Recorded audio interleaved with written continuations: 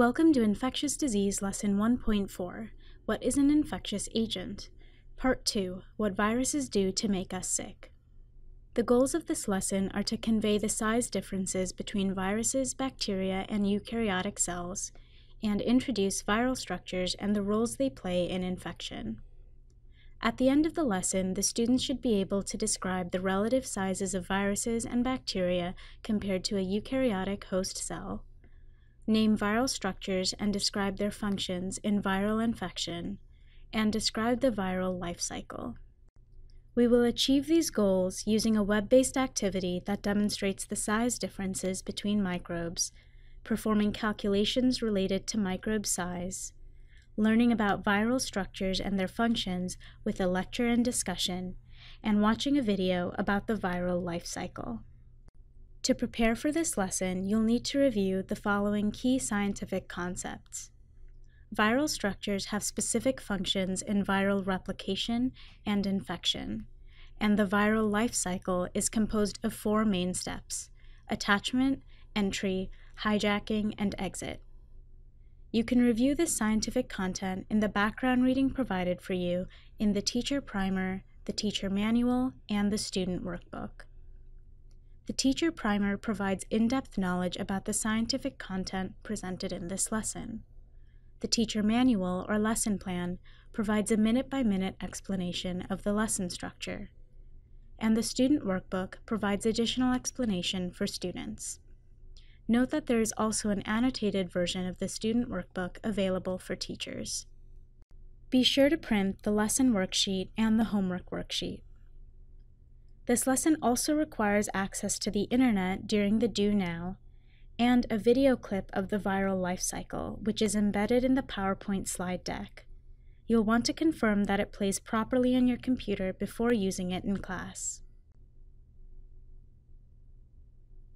The key point of the Do Now is that viruses, bacteria, and eukaryotic cells have vastly different sizes. We'll get there using interactive websites and calculations. The Do Now begins by having students explore the vast differences in sizes between viruses, bacteria, and eukaryotic cells using 2 interactive web-based tools. You will need the internet to access these sites. This can be done as a demonstration for the class or by students working in groups. The Cells Alive How Big simulation allows students to zoom in and out on eukaryotic cells, bacteria, and viruses, which gives an appreciation for their relative size. The Scale of the Universe simulation again allows students to zoom in and out, but in this case, the largest object for comparison is the universe. You'll want to confirm that the web tools work properly on your computer before using them in class. After working with the simulations, we review the sizes of viruses, bacteria, and eukaryotic cells with a short lecture. The key points of the discussion are that viral structures play a role in viral replication and infection, and how viruses enter and leave cells depends on the type of virus. We'll get there with the lecture and discussion. To begin the discussion, we will introduce 3 important viral structures from the inside out. These are the genome, the capsid, and the envelope. Unlike eukaryotic and prokaryotic cells, viral genomes can be either DNA or RNA. The virus genome is much smaller because viruses use host cell proteins to replicate, so they don't need to carry the information to encode them. All viruses have a capsid that encapsulates the genome to protect it. The capsid also contains a few proteins that the virus will need to start replicating in a host cell. Some viruses also have an envelope outside the capsid. The envelope is made of the membrane the virus captures from its host as it exits the host cell. Because of this, it can camouflage the virus from the host immune response. All viruses have a similar life cycle that has 4 phases: attachment, entry, hijacking, and exit. The way these phases happen depends on whether the virus is naked or enveloped. First, viruses attach to specific entry receptors on host cells. Viruses then enter the cell in 2 main ways, determined by whether they are naked or enveloped. The viruses then spill their genome into the host cell and use host cell proteins to replicate all the viral structures and the viral DNA. Finally, the viral structures gather together to form new viruses which exit the host cell. Again, how viruses exit cells occurs in two main ways, depending on whether they are naked or enveloped.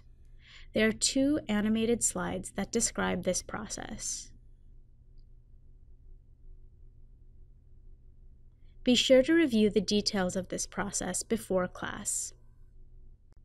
In the wrap-up, we review viral structures and their roles in viral replication. When watching the video, be sure to emphasize the key viral structures and how they relate to the viral life cycle. The key point of the lesson's homework is that there are some structural features that are unique to bacteria and viruses, and some that are shared by both. We'll get there using the homework worksheet. Students will assign bacterial and viral structures to a Venn diagram. One of the most common challenges students have is comprehending just how small and numerous microbes are. Take your time with the computer models in the lesson that exemplify the relative sizes of microbes.